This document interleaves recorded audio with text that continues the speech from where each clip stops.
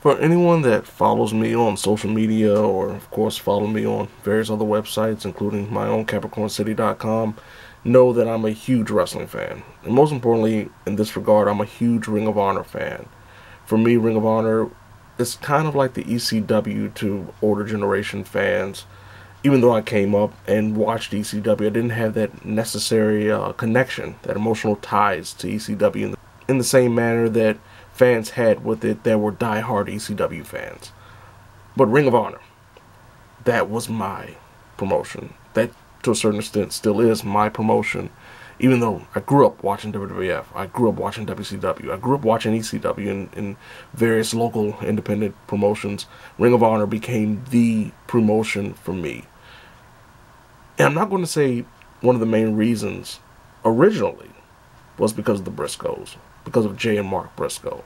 Though I did enjoy watching their work, it was the Samoa Joes, the CM Punks, the Bryan Danielsons, the Nigel McGuinnesses of the world that really drew me into Low-key, can't forget about that, Amazing Red, can't forget about them, that drew me into the realm of honor, as I like to call it.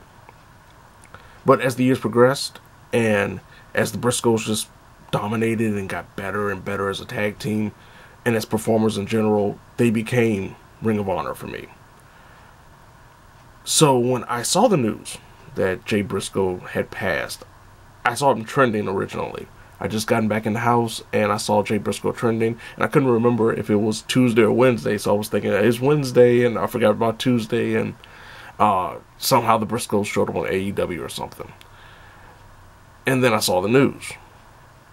And I haven't felt this way about a wrestler's passing probably since Eddie Guerrero's passing.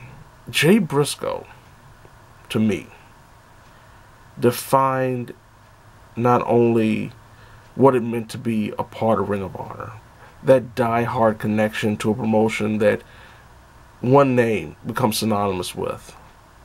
I have alluded to when I talked about Ring of Honor in the past via Club WWI, via World Wrestling Insanity, which was stated by James Goodman many, many years ago, that, various stars like a Rhett Titus or a BJ Whitmer, depending on the circumstance, could have been the Tommy Dreamer of Ring of Honor. But in a lot of ways, Jay Briscoe was the Tommy Dreamer of Ring of Honor. He was, in a lot of ways, the heart and soul of Ring of Honor and what it represented in terms of not just the athleticism, in terms of not just the storytelling, but in terms of the dedication. There are certain talents that become synonymous with a promotion, not only just because of their longevity there, but because of what they've given to that promotion, what they produced in that promotion, the highlights, the matches, the storylines. Jay Briscoe is one of those talents, especially when it comes to Ring of Honor. But beyond Ring of Honor, you have a plethora of great matches in companies like PWG, companies like GCW, companies like House of Glory, even international companies like Pro Wrestling Noah. There is a laundry list. I was looking through the cage match listings of Jay Briscoe's matches, just for a list per se. And it's just amazing looking through those matches. I can still vividly see a majority of them. Any ones that popped out, I can see them because of how not only great they were, but because of how much of a landmark they made on Ring of Honor and independent wrestling in general. But beyond the wrestling, beyond the great matches, there was a character behind Jay Briscoe that was second to none. He had a realism about himself that was second to none. And to a certain extent, that realism got him in trouble. Second to none. It was not long after his first Ring of Honor World title victory that he said some things that pretty much blackballed him in a lot of ways in the global scope of professional wrestling. And even though he had changed, even though he had grown, it still held him back to a certain extent. But yet, the Briscoes kept fighting and kept pushing, and to me became the tag team of the last 20 years. I say this not just because of what's the circumstance, but because I've said it before this. I've truly believed that when it comes to the best tag team of the last 20 or so years, the Briscoes are that team. And it's amazing to realize just how much of a status they've created for themselves on a smaller scale compared to so many other great tag teams that have come up in the last 10 to 15 years. They were the best to do it in their time. But going through Twitter and seeing the reactions from fans and wrestlers and peers and people that worked alongside them, the most important thing about Jay Briscoe is the man behind the name Jay Briscoe. Jamin Pugh was a father, he was a brother, he was a son. He was a person that, by all accounts, was one of the most stand-up individuals you can meet.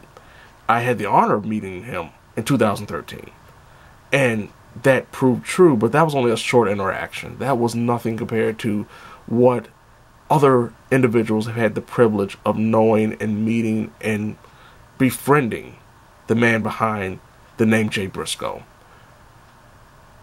I could ramble on and talk about all my memories of watching Jay Briscoe live. I could talk about all my interactions with other Ring of Honor fans and our discussions about Jay Briscoe and the Briscoes and why they are the best tag team in the world, or why they don't deserve to be the best tag team in the world, or what have you. I could go on and on about that, but it really doesn't matter. The fact is that someone who had left an indelible mark on not only the industry that he worked in, but also the people that he was surrounded by, has left this world. All I can say is, as a fan, as a viewer, as a dedicated Briscoe fanatic, and all I can say is, as a fan, and as a Briscoe fan, as a Ring of Honor fan, as a wrestling fan, and most importantly, as a fan of good people. Rest in power, Jay Briscoe. Rest in power, Jamin Pugh.